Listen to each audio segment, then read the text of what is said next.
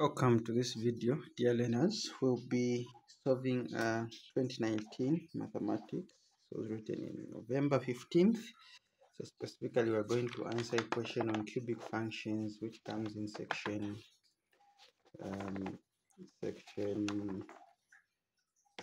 C, or section B, sorry.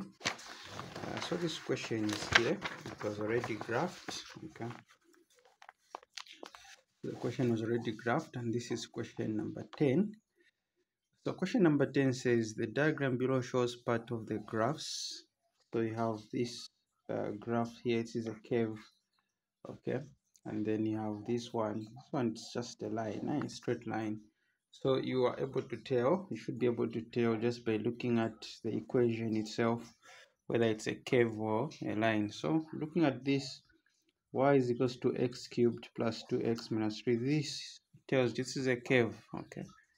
Here this is just a straight line, okay. So you can see the way these are graphed, okay. The curve is this one here, which is y is equal to x cubed plus 2x minus 1, and then you have now the straight line that I was talking about is this one, y is equals to 10x, okay. So without wasting time, let's answer the questions here, okay. So the first question here basically says use your graphs to solve the equations, okay. So sometimes you will be given a table, you plot the graph on your own, but this one here, lucky for the guys who wrote in 2019, the graph was already done for them, okay. So use your graphs to solve the equation. So we are going to solve for question A first, and then we'll go to question B, okay. So question A here, question A simply is x cubed plus 2x is equal to 6, okay. So that's what we're solving for. Okay, so for us to solve this question, let's look at the curves and the line. Okay, we've been given a curve, and that curve, it's y is equal to x to the power 3 plus 2x minus what? Minus 1, okay. So that's what we're given, eh? Okay, so now we want to answer this question. We need to solve for this. And then we solve it, we're going to use the graph, okay? Now, before we do anything, we need to compare first, okay? So you notice that when you compare, let's say this is your equation 1, this will be equation 2. So if we compare these two equations, okay, or these two functions, you'll find that this part here and this part basically are the same, okay? They are the same. X cubed plus 2x. Again, they have x cubed plus 2x. So what we would do, because here we only have x cubed plus 2x, but here there is a 1. So we need to see how we can get rid of this one first of all. We're going to push this one this side, okay? So this is going to be y plus 1 is equal to x cubed plus 2x. Okay, so now we have managed, we have this and this alone, eh? Now what we can simply do, hope you're not going to get confused. We are going to replace, this equal sign simply means that this is equal to this, eh? Okay, so now what we are going to do, we are going to say, okay, let's get this equation 1, okay, we put it here, x cubed plus 2x is equal to 6, okay. So this we just here we just took the one this side, and this is how we landed here. So here now this is just the same. When you cancel this and this will be equal to that, y plus x is equal to 6, eh? Okay, I hope I haven't confused you. Just trying to make it a bit more simple, okay, though this is just a substitution that has taken place here, okay. So we can take this on the other side, okay. So if you have any question on how I've done this, maybe you didn't understand, you can still leave a question on the comment section, then I'll get to you how I did that. But basically this is just a substitution that I've done. So y is equal to this, so you're going to have y is equal to 6 minus 1. We take back the 1 this side, and then you have y is equal to what? To 5. Okay, now that we've reached here, sorry, I didn't show what I was doing. So now that we've reached here, y there is equal to 5. You now go to your graph. When we go to the graph here, we notice the graph. This is xy plane graphs, okay, the 2-dimension. So you have got y and then you've got x here. So now what we've calculated so far is y is equal to 5. So we need to plot this y is equal to 5, right? Okay. So y is equal to 5, we just go on the y-axis and count. So you notice these how many boxes, smaller boxes here. Okay. So when you look at the smaller boxes, I try to zoom in. Okay, if we count the smaller boxes, 1 2 3 4 5, so 5 is here. Okay, so now what do we do with that? Okay, what do we do with that? We draw a line here. We draw a line at this very point. We just break a simple line like that. Okay, and we are going to label this line y is equal to 5. Okay, y is equal to 5. Okay, let me zoom out. Right, so y is equal to 5 is that. Now we are solving for this sign. So now where this line is actually meeting this curve, okay, it's meeting this curve at this very particular point here. Okay, so where it's meeting it at this very particular point, you just bring it down like this. So now the point you are looking for is this one, the x here. So you count here, this is 1, so 1.1, 1.2, 1.3, 1.4, 1.5, okay? So in other words, for this particular set here, we're going to say x is equal to 1.5, and that will be our answer. Okay, so for this one, x is equal to 1.5. Okay, so what did we do? Okay, just to review how we solved question A. So this was what the question was saying: solve this using the graph. Right? So we just substituted this part. Okay, we had to first modify this a bit. So I said this one here is common, so you make sure that this remains alone on the other side of the equation. So I took the one this side. Now any number that crosses the equal sign becomes a positive, so it became 1 plus 1 is equal to this. So now this, I just substituted it here, so this becomes y plus 1 is equal to 6, and that's how we got here. And then we took the one side and y is equal to 5, and then that was just easy. We followed the steps. Okay, so let's go to the second one, B. Okay, so B says use the graph to solve the equations. Okay, so now we want B. X cubed plus 2x minus 1 is equal to 10x. Okay, is equal to 10x. Now this one, under normal circumstances, we were supposed to draw this line on our own, but lucky enough in this question the everything was drawn for us. Okay, so now let's explain how we are going to work around this. So it's just very simple and straightforward. Okay, so we have x cubed plus 2x minus 1 is equal to 10x. Okay, now you notice that this first part here and this other part here, this is exactly what the question has given us. Okay, you notice when you pay attention here, y is equals to x cubed plus 2x minus 1, y is equals to 10x. Okay. So in this case, these two lines, okay, when they are equal to each other, okay, so meaning this one is equal to this one, okay, they are equal to each other because they've equated this and this part, okay, to make what this sign, they've equated them. So now this one is this curve which is like this one is the line which is like this. So now where are these two? So because they are equal, meaning where they are meeting, at this point where they are meeting, those are the figures that we are going to get, the x values for those points, okay? So when you look at your graph here, you will notice that you have this part here, and this part where the two are meeting. So let's start with this one here, the meeting point. Let me just zoom in that we can see properly. Okay, so where they are meeting here, you notice that this box here, just a 1, okay, that is just a 1.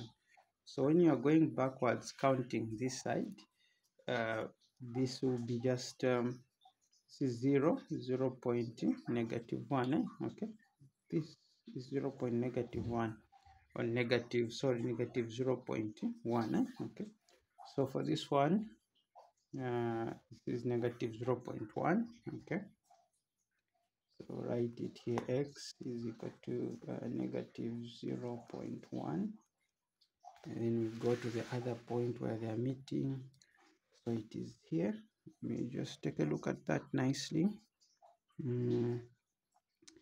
Where they begin to meet, it's here, okay.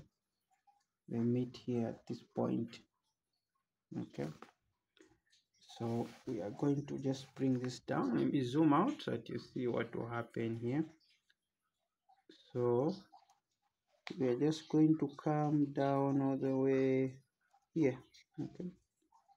So now this point here will be 2.8, okay. So we say 2.8, 2.8. Okay, so that is how we answer this one. Okay. So again, if you're not clear, maybe on some part, you can still leave a question on the comment section, but that is how we answer this one. Okay, so you get 2 marks for each of these.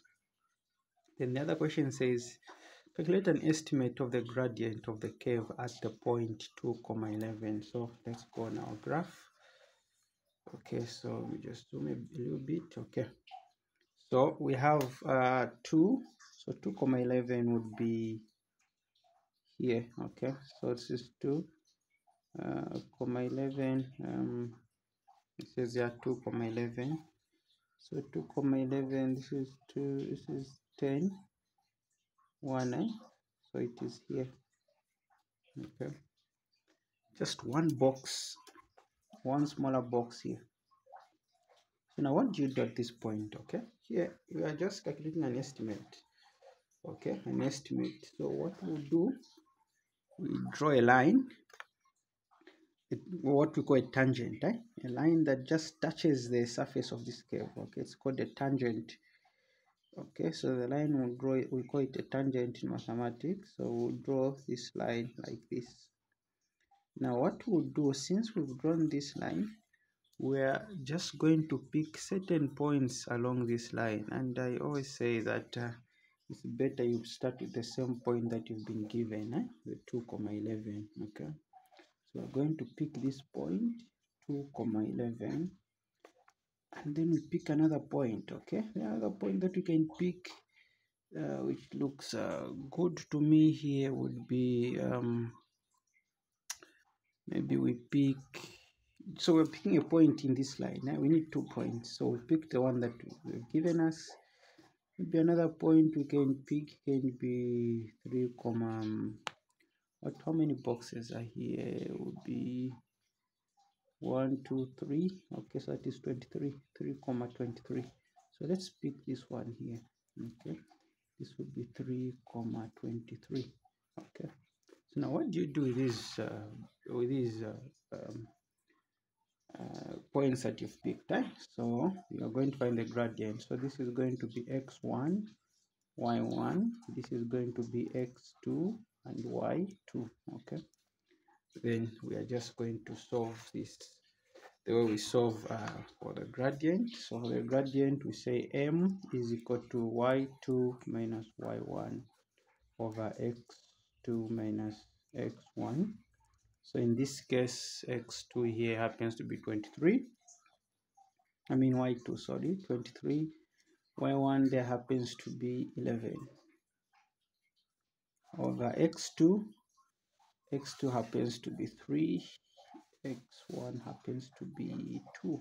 Okay, so once we subtract here, we're going to have 23 minus 11. Okay, that is very simple. 23 minus 11, that will just give us 12. Okay, over 1, and this will be simply 12. Okay, is the gradient. So the gradient is equal to 12. Okay, so we say therefore the gradient at 2,11, this is just an estimate, is 12. Okay, 12. Okay, so now there's another alternative for this, but we don't recommend this because you're going to use calculus. Okay, but you can use it. You can use calculus here. Now if you want to use calculus here, we're going to do this. Okay, so the curve is equal to x to the power 3 plus 2x minus 1. Now remember, we are told that we are estimating the gradient at which point of the curve? At the point 2,11. So we're going to get this same point. So I thought the point is 2,11. Now I want to use calculus. Okay, so now for us to use calculus to find, you are going to find the gradient function. The gradient function, that is dy dx is equal to. So now when you differentiate this, okay, we use this formula.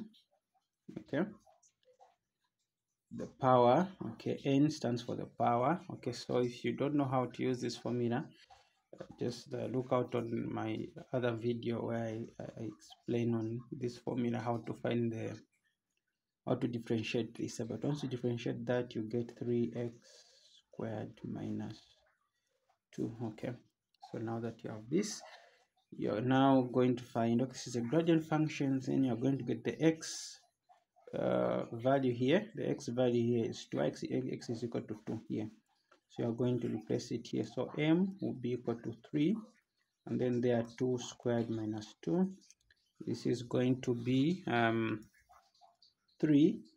That will give us 4 minus 2. This will give us 12 minus 2. This will give us 10.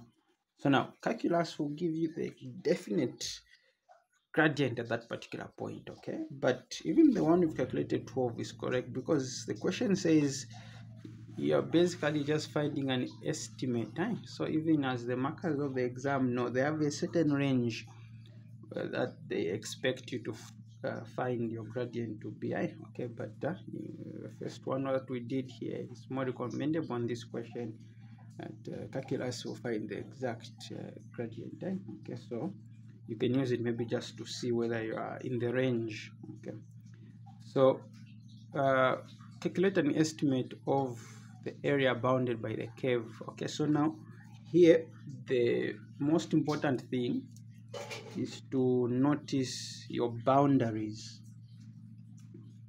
When you have your boundaries, then you are safe. Okay, so the first boundary is the curve itself. Okay, so the curve itself. So which one is the curve? So the curve is this one. So this is your boundary. The curve is your boundary. Okay, then the other boundary is which one? Y is equal to 10x. Y is equal to 10x is this. So this is your other boundary. Okay, then the other boundary is which one? Y is equal to 0. So you know y is equal to 0 is just the x-axis. So the x-axis is also called y is equal to 0. Okay, so this again is your other boundary here, the x-axis. Then the other boundary is x is equal to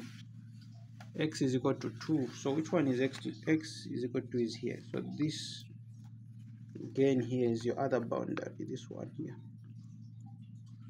So now when you have all these boundaries set, you find that the area that you'll be looking for, it's made of this boundary, this boundary, this boundary. So it's just this part here. Okay, this is the area that you want to calculate for. Okay, this is the area that you want to calculate for. Sorry, I wasn't showing what I was doing. So this is the area that you want to calculate for. many methods that you can go about this. But I think the easiest method that I like myself, you just look at, okay, what shape do you have here? This is a triangle. This is also a triangle. This is also a triangle. Okay, we're just estimating. Okay, you're not finding the exact thing. So if this is a triangle, we are going to use the formula for a right angle triangle, right? Okay, for the first one here, a right angle triangle. So for a right angle triangle, this is the base, and then this is the height. So the base here is basically this length, from 1 to 2. That is basically just a 1. So 1. Again here from 10 to 20, that is just basically what? 10 units, Okay, we're using units here. So we've got 1 here, 1, then here we've got what? 10, which is just 10 units according to the graph. So we can calculate for this. We are going to say area is equals to half BHI. Okay, so we said the half times the base is 1, height is 10. You do this, you do that. Sorry, that is 5. 1 times, so you have 5 square units. Okay, for the first one, okay. So for this, then we got to this one, which is down here. So here again you have this one that is acting as a base.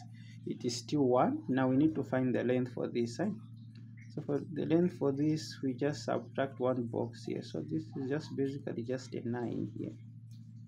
That's a 9, So that is the height, a 9. We just subtracted 1 box. Here we are still getting this. So base is 1, height is 9.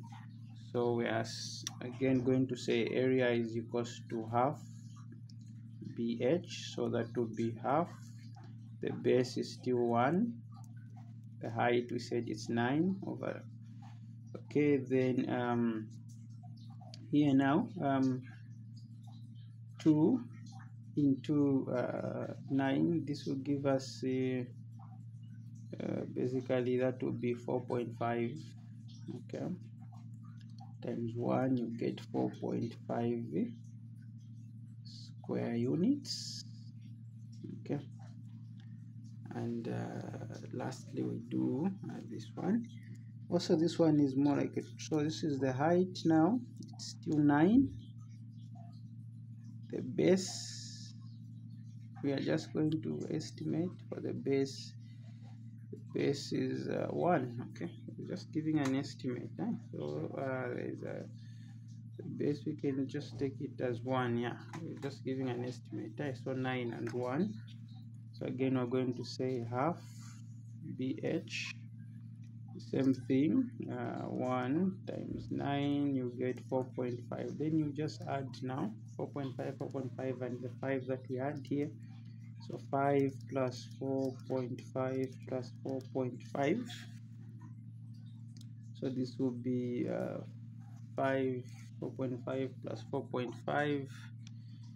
You have 9, 10, 11, 12, 13, 14. So you have 14 square units as your area. 14 square units there as your area. Okay, so that's how you can do this one. Though there are other methods that people use, but I think this one is better estimate from what I think.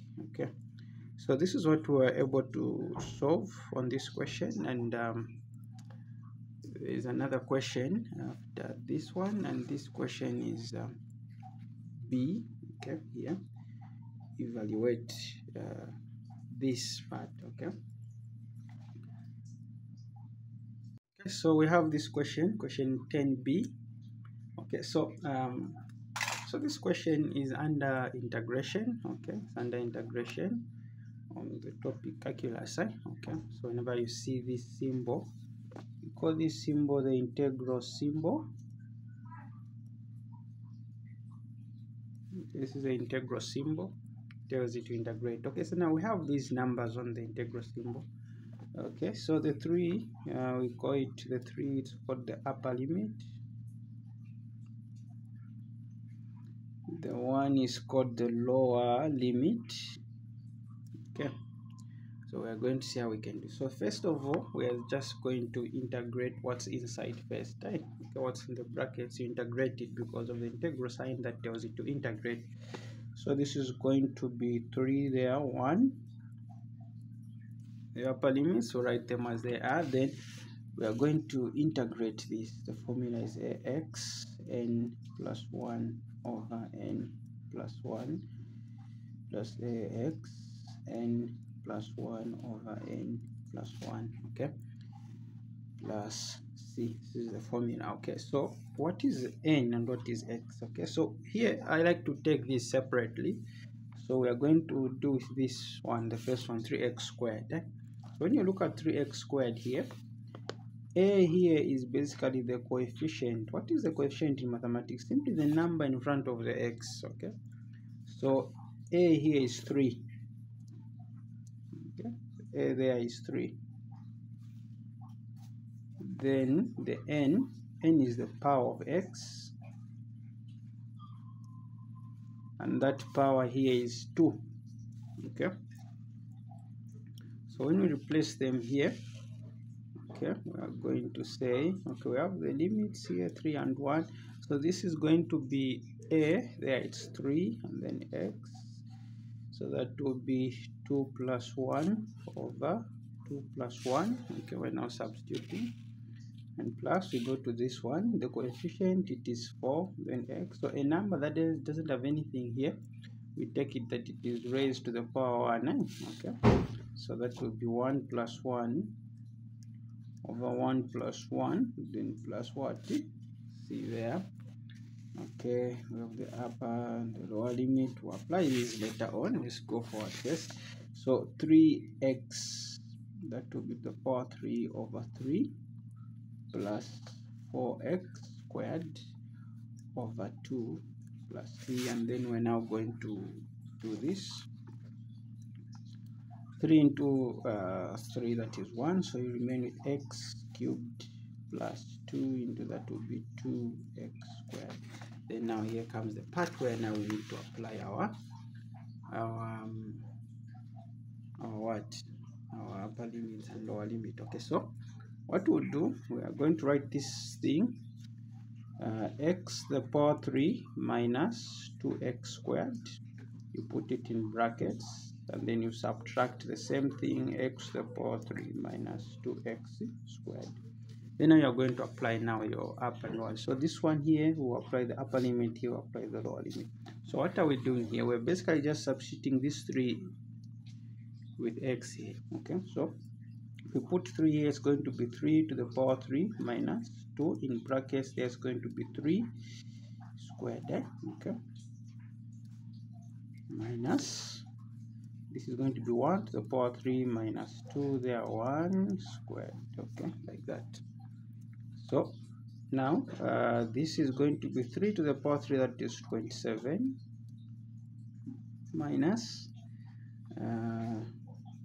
2 in brackets 3 squared, that is 9. Okay, minus, so this will give us 1 minus 2, 1. Okay, so this is going to be 0.7 minus 18, that will be 1 minus 2. Okay, hope we haven't made any mistake anywhere. All right, yeah, so 1 squared is just 1. So now 27 minus 18, this will give us 9 minus there negative 1. That will be 9 plus 1, and this will basically give us the 10, and then we are done. Okay, so that's the answer to this question. So I hope you've learned something. If there are any questions, please leave a comment on the comment section, and also press the subscribe button if you are new to this channel.